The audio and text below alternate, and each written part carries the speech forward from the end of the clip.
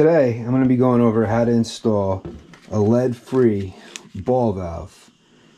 Most valves sold today are either lead-free or not lead-free. Lead-free is for any kind of potable water for the house. And that's what I'm installing this valve for, is I'm hooking up an indirect under there, piping it off the boiler, and I got this line coming down. I'm going to put a valve on it so I can isolate, even though I have a lead-free valve up top. I already got one there. And an indicator on a lot of valves is this LF, lead-free. Valves that are not lead-free don't have the LF. Like this does not have an LF. But it's not important because that is not a lead-free valve. Neither is this, but it's not supposed to be a lead-free valve. It's just a valve for a boiler, so it doesn't matter. But now, to install a lead-free valve, it's a little different than a standard ball valve. You're just not gonna cook and cook away at this valve. So the first thing you do, get rid of your tag. And they usually have like a lighter handle, like a blue or white.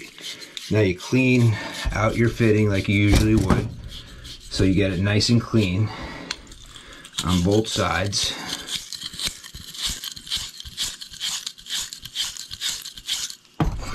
The copper is clean. You could use sandpaper or an emery cloth. I gotta solder that in, and also my ball valve. But now let's put, this pipe here is not gonna fit. We gotta cut that also, so this way the pipe will drop down to the floor from here. Now I add some soldering flux. I don't like too much because it just bubbles out, drips, and spills and makes the solder run. I like to put just enough on there. Now my ball valve.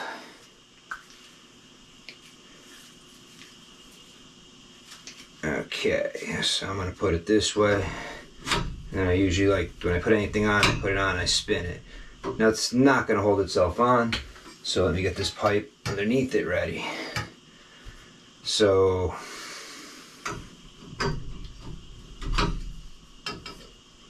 right about there, I can cut that. So I'm going to cut this pipe right here. And it's going to go down the floor.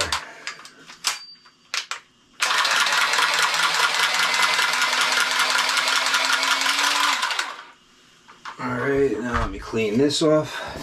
And I use a regular 95.5. And stay clean, just soldering paste, soldering flux. Been using it for years. I've had no problem with these valves. So now I got that. Let's get a little bit, not a lot, because remember, it makes it run. So what's going to happen is it's going to force it to go down.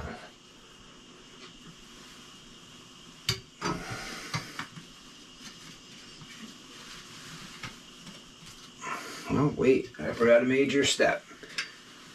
You gotta always ream the copper. Don't skip that process because that actually creates water turbulence. I doubt this one little fitting here would be the end of the world, but I just don't like to skip corners like that, so I do a gas pipe, I do a copper. Okay, nice and clean.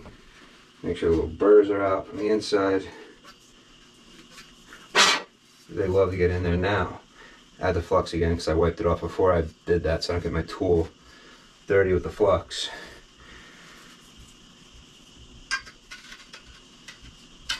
Now you got to check with the manufacturer because some manufacturers want this valve soldered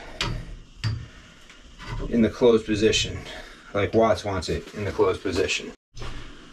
Watts does not require that the valve is open or closed. Therefore, I'm going to open it. I had to actually look this up. I always check with the manufacturer because they're the ones whose valve it is. They're the ones that are going to say, this is how we want our valve installed. But I went on their site and I couldn't find anything.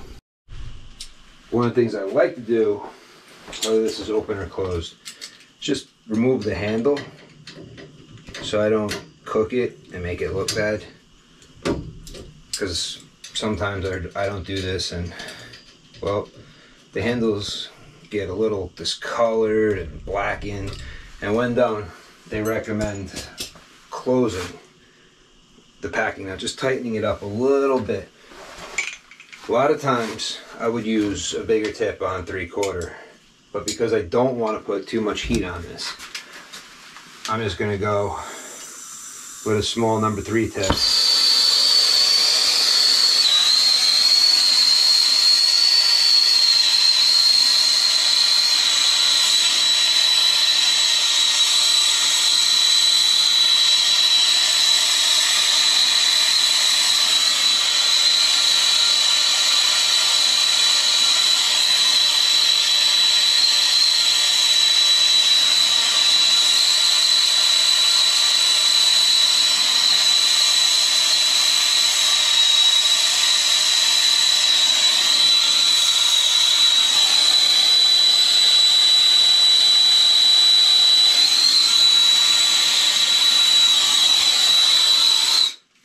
Now with the regular fitting, I heated straight on the fitting, not hitting the pipe first. With the lead-free, I'm going to heat the pipe. It's going to cause the pipe to swell, expand, and fill in the little void. And then I'm going to heat this and then melt the solder. But I don't want to overheat this. They don't want you really going over 420 degrees. So you need to get a solder that's a low melt solder.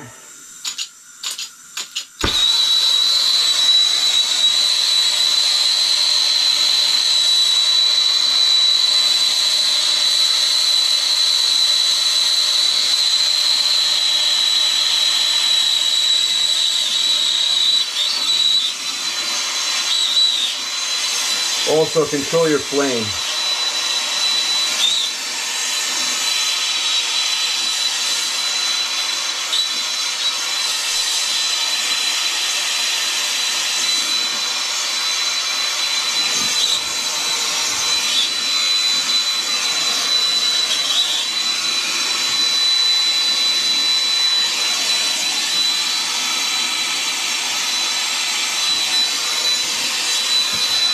Got the top.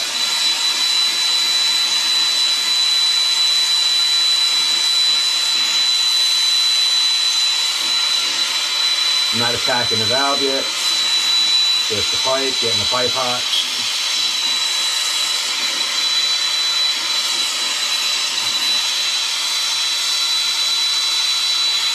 There we go. Hot enough to melt.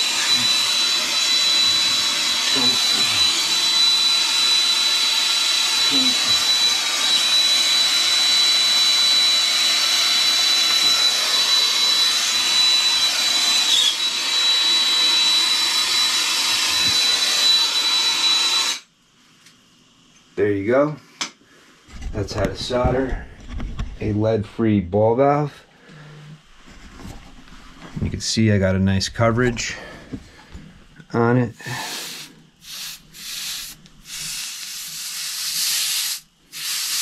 Unlike a regular ball valve, you used to just throw the heat mostly at the ball valve, but for years I've always heated the pipe first and then the valve, so the change for this hasn't been much of a problem, because when you're dealing with 1-inch pipe, it takes a long time to heat that up. So I like to heat this and then heat this so I don't destroy the neoprene or nylon seal that's inside these things, because that's the problem, is that the heat doesn't transfer as good and spread out as good through these lead-free valves without the lead. So there's factors, and I mean, just straight sweating, that's not the best one I've done, but whatever. As you can see, I'm just getting it done. So, well, I hope you enjoyed this video. I hope I helped anybody out with any questions they had, and until next time, I'm out.